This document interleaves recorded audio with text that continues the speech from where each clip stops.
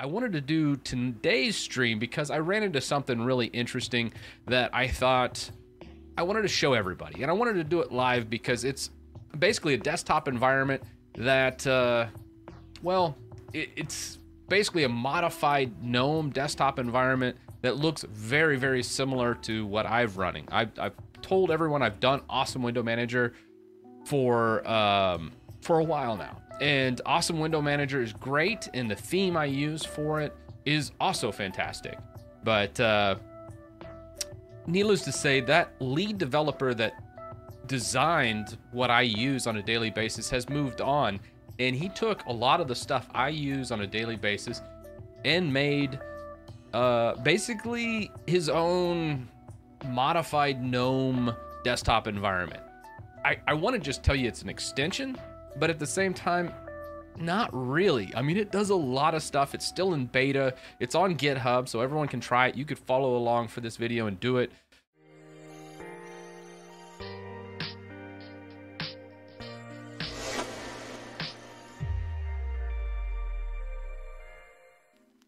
GNOME. GNOME is the desktop environment I chose. Most people know I hate GNOME.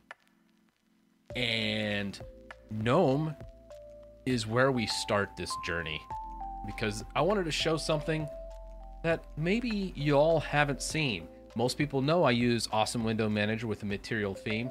However, that lead developer went on to develop something called Material-Shell. That's the whole purpose of this live stream. We finally are getting to it.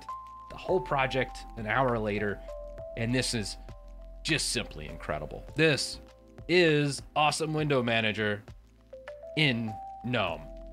It's a beta. Expect bugs right here. I can read, but it's still fun to tinker with. Me personally, I still like Awesome Window Manager version of Material Shell theme a little bit better, just because it's a little more minimal. So let's get this installed. Now, let's just go ahead and do that. We're going to grab a new one. It's been a while since I used GNOME, but I wanted to show this. This is the guy that developed the materials theme for Awesome. He just moved it over to GNOME. So yes, continue. Do it. All right, what is going on here with Material Shell? Because this has just been a terrible stream, by the way. I have not been able to get this going. Well, it's because I lack reading capabilities. All right, we're gonna go Alt F2, type R. Restart is not available in Wayland. Oh, Debian, you're using Wayland by default? I thought Fedora was the only one that did this. All right, we gotta disable Wayland. They might have put this as sudo daemon conf. Yeah, that's it. That's what we need right there, guys. I was like, all right, I know it's not. It's just a mistyped. Sometimes the instructions change a little bit. All right, let's reboot. And then we're going to come back to this, and everything's going to work great. And you're going to see where it all is. This new material theme. It's not this difficult, by the way. Oh, 330. Okay. Good lord. All right, Debian's really, really far behind. Okay, so that's what's going on with what's going on. I was like, all right, I think we're on like an old version or something. Huh, all right. I'm not gonna do an auto remove yet. All right, let's give this a reboot, shall we? Let's see if we bricked our new Debian install by going from stable to SID. That'd be hilarious. Okay, that was... Oh, crap. Okay, there it goes. I was like, uh-oh, my mouse isn't responding. Skip. All right. Finally, 2.5 hours later, we are finally on the Material Shell in GNOME. Beautiful. Beautimus. I dig it. Here we are. You can launch into new things, flip back and forth.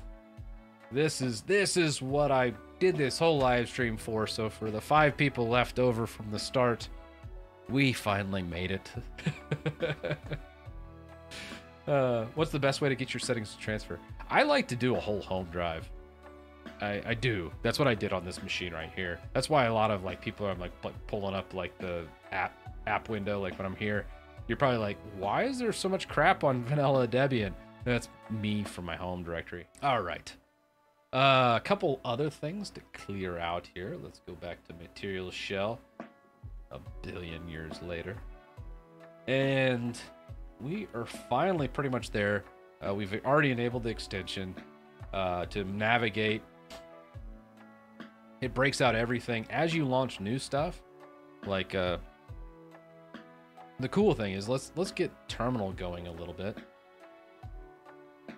You see, the neat thing about this compared to what I've been doing, which is awesome window manager, is this uses a lot of the backend. When you get window managers, they manage windows.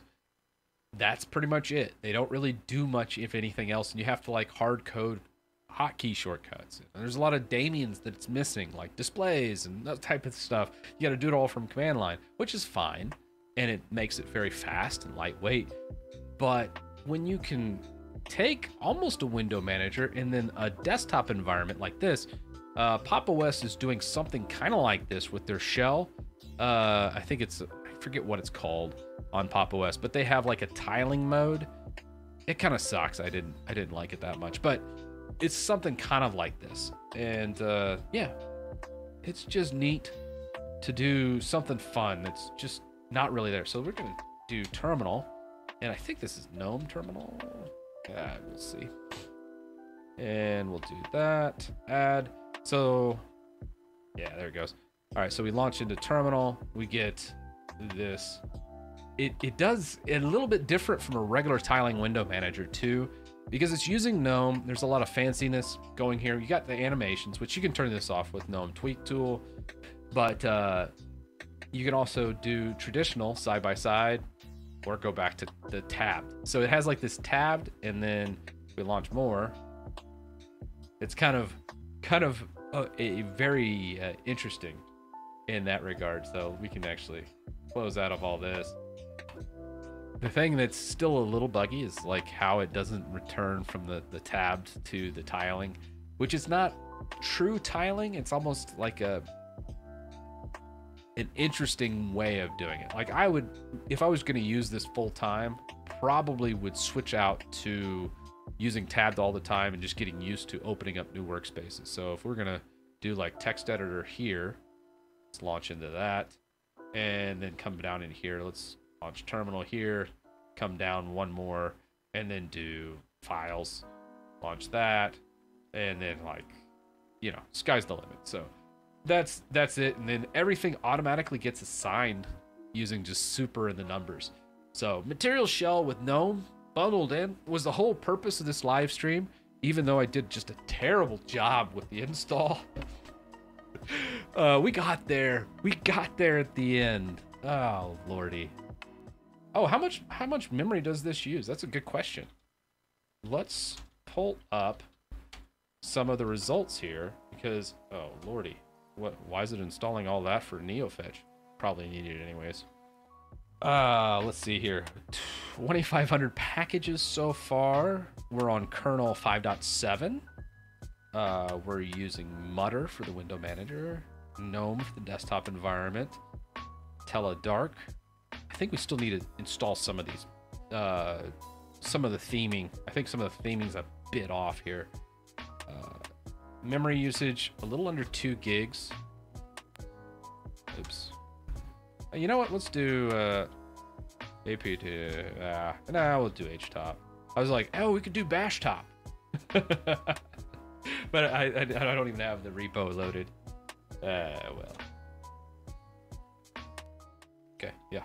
Keyboard didn't seem like it was working for a minute there. I mean, it is still in experimental stages. Let's see how it does with the... Okay, cool. I was like, is it gonna kill that workspace? Kind of neat. All right. So if I kill the middle workspace, move down. Yeah, okay, cool. I was just seeing how it cleans up workspaces automatically.